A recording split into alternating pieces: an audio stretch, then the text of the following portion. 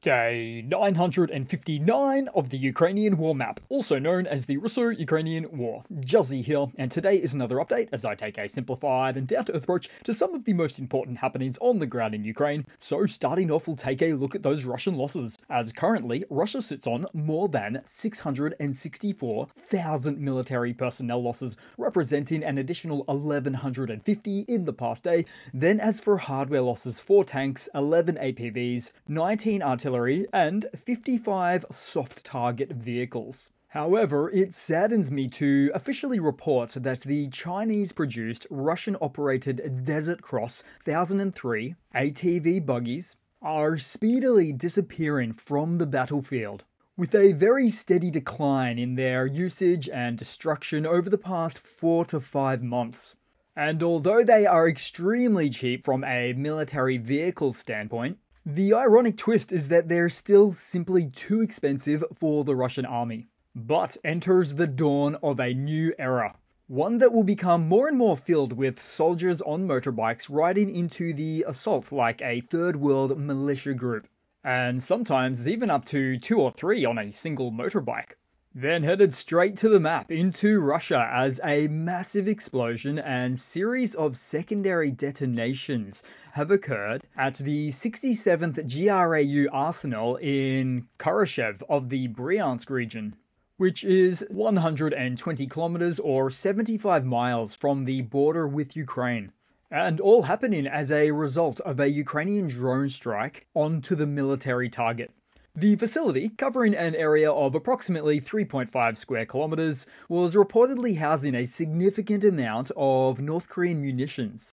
The explosions are ongoing, and footage has surfaced showing the intensity of the incident, with hundreds of secondary explosions being reported. Now, this arsenal, a key Russian ammunition depot, has a long history dating back to the USSR in World War II, where it served as one of the principal ordnance depots. The facility holds up to 22,000 tons of munitions and includes both open air storage areas and older protected buildings. And we know this in part because satellite images from before this latest event indicated that some of the ammunition in this warehouse was stored in the open air. Can you believe it? Which likely explains the scale of the explosions. Despite the Russian claims that drones were shot down, leading to debris causing this event once again, local reports suggest otherwise as detonations continue. So this arsenal is so close to the front lines, and the Russian army really needs that sort of close access. But they also don't need that sort of close exposure to Ukrainian attacks either. What's a country to do? And we'll certainly hear more stories of shell hunger from Russian ground forces again sometime soon. Then headed into the Ukrainian map today as the Russian forces claim to have captured Kamansky in the Zaporizhia region, but the reality was far from their triumphant narrative. The assault ended in devastating losses for the Russians, who were caught off guard by the fierce resistance of Ukraine's 3rd Special Operations Forces Regiment. In classic Russian fashion, they advanced across an open field, only to be met with a barrage of FPV strikes and various artillery attacks. Pilots from the Ukrainian side relentlessly targeted the enemy, leaving behind wounded and fallen soldiers as the Russians fled in disarray. A Ukrainian soldier from one of the units mocked the Russians' bravado, pointing out how they boasted of their heroic advance while suffering massive defeats. The strikes didn't stop there either. Drone footage captured further destruction on Russian infantry near former reservoir bases, and even targeted night vision strikes on the same group. Then headed across to the Donbass as Russian logistics are getting the same type of treatment by the AFU defenders, with these most recent examples found at the front lines of the Pokrovsk direction. And then as it indirectly relates, just south of here, it can be seen that Russia wants to perform a pincer move around Hernik as a means to encircle or force a withdrawal of Ukrainian troops to the east of the Vovcha River. Impressively, the AFU continues to hold these positions beyond the river, which has in part helped to slow down Russian advancements headed northwest to Pokrovsk itself. Then swinging up to the Kupiansk direction for a moment, as Russian forces remain just beyond the north-south road, where they intend to reach the Oskol River as soon as they possibly can. As for right now, beyond what this map shows with no actual new gains to speak of for the Russian forces here, it otherwise appears that Russian forces are mustering up all of their resources in an attempt to push the Ukrainian forces out of the northeastern positions they hold, likely as a means to expand their own Russian positions, in order to create a larger base for their salient, so as to push harder on the western front to reach the Oskol River with.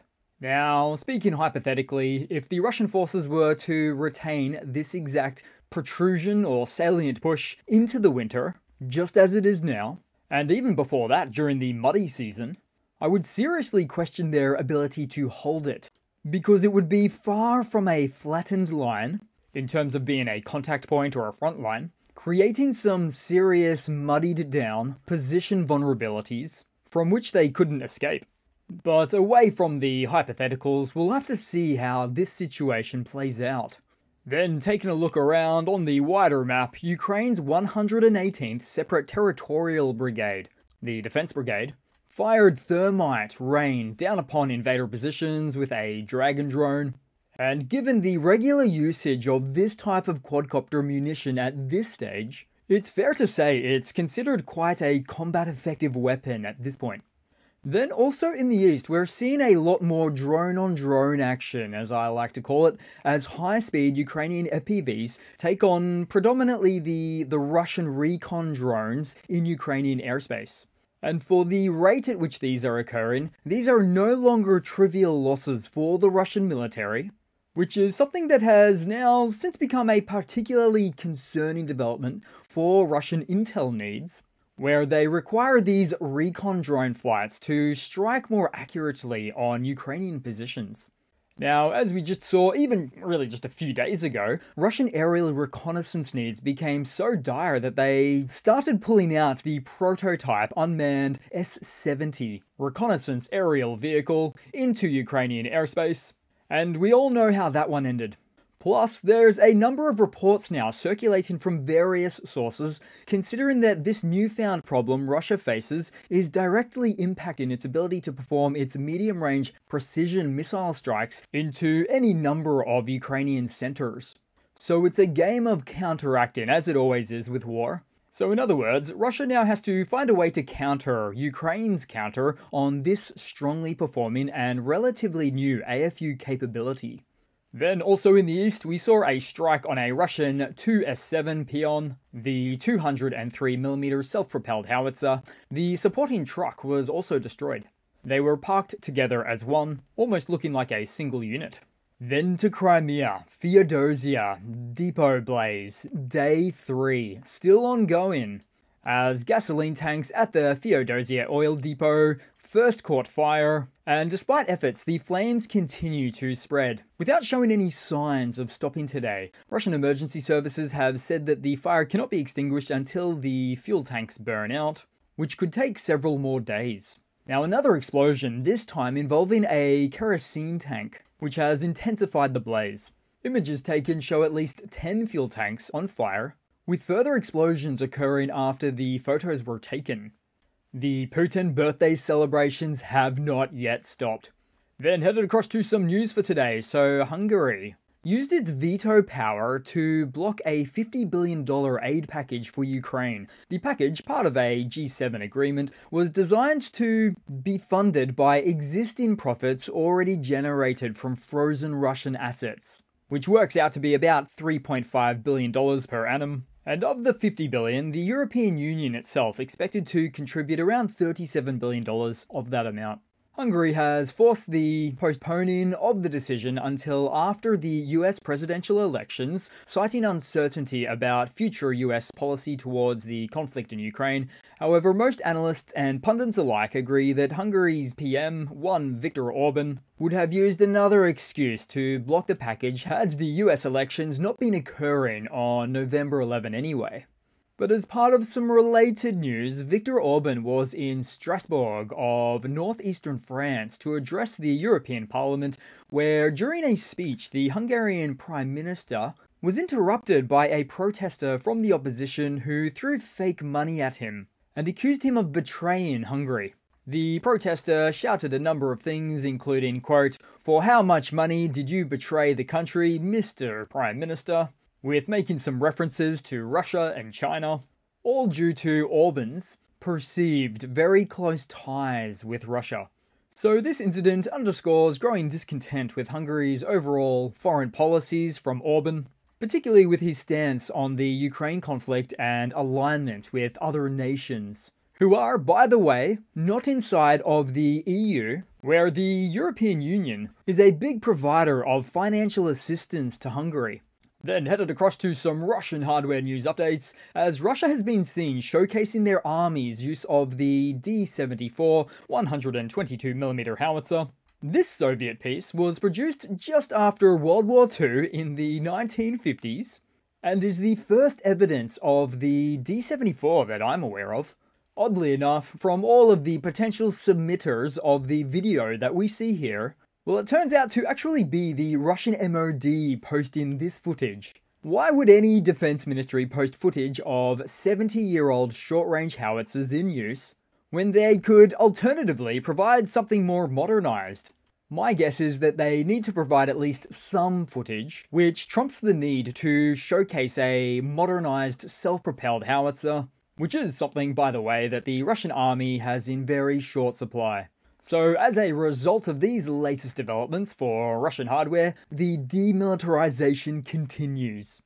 Then in some more news, Russian media reports that Discord, a communication platform popular for messaging and voice chat, has been blocked in Russia and to their military for the reasons of, well, as they state right here, violating the requirements of the law, quote unquote. While some upper-level aspects of the Russian military appeared pleased with this decision, particularly regarding reconnaissance drones where some of their operations were communicated via this messaging platform, others are not so content. Russian Telegram channels have voiced concerns, pointing out that the move worsens the already challenging situation for Russian forces in Ukraine who rely on Discord to operate UAVs and communicate regularly.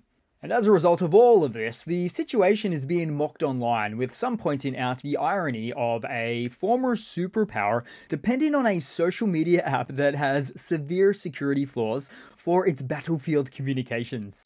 And despite the ongoing war, no attempts have been made by Russia to develop a secure communication alternative.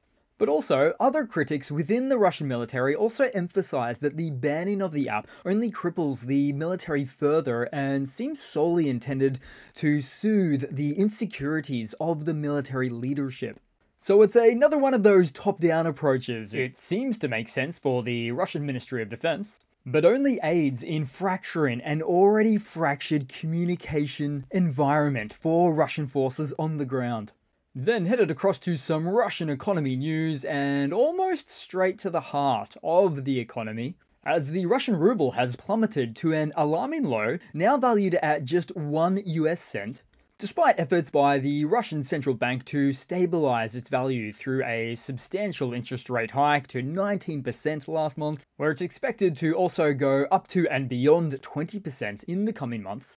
So this significant decline in the value of the ruble highlights the ongoing economic struggles faced by Russia, driven by sanctions, geopolitical tensions, and the impact of the prolonged conflict in Ukraine. The weakened currency is expected to have far-reaching effects on the country's import costs and inflation, deepening the economic woes faced by the country. Now also, despite Russia's attempt to leave no stone unturned and not devalue the ruble too much, they previously turned to enforcing strict capital controls, limiting capital outflows, and compelling major exporters to convert a substantial portion of their foreign earnings into rubles to prop up the currency as much as they possibly could. And while these interventions initially helped stabilize the ruble, experts warn that all of the above actions do not reflect good underlying economic fundamentals, which is quite accurate to say because no country can sustain, for example, just hiking their central bank interest rates over and over again in a long-term unsustainable fashion. As such, Russia's economic situation is a concerning one to say the least. That's likely to lead to long-term challenges as the domestic economy continues to decline. Then headed across to a very different kind of Russian military mobilization blunder segment, because while Russian soldiers are dying in the trenches and drinking poorly filtered contaminated water, here's what a Russian commander has set up for his private entertainment. Protected, includes amenities, and far away from the battlefield action, as these commanders accept no accountability and are largely reported to tacitly accept, or if not flat out aid, in the sending of Russians to the meat grinder as a means to keep the quality of their lifestyle, as in a corrupt fashion, they also look to remove themselves as far as possible from the war. I suspect this is why, in a separate incident, a Russian soldier was forced to set his own car on fire for coming into too close a proximity to a particular clandestine zone of Russian operations. Then headed across to a quick funny to round it all off for today, guys. So, ever wonder why Russian oil depots burn for weeks? Well, in part, the answer is right here in this video from Russia's Rostov region, as a bunch of bumbling clowns pretended to be a fire brigade. At least they're the backup non-professionals. No wonder so many fires in Russia turn into an ongoing ordeal of a disaster. These untrained clowns, who replaced previous firefighters that went to the SMO, couldn't even put out a campfire, let alone a fuel blaze. Keep the circus up, boys! So that's it for today, guys. Thanks again for watching. Please continue to like, comment, subscribe, and the support as well. And I do hope to see all of you guys there in the next one. Cheers!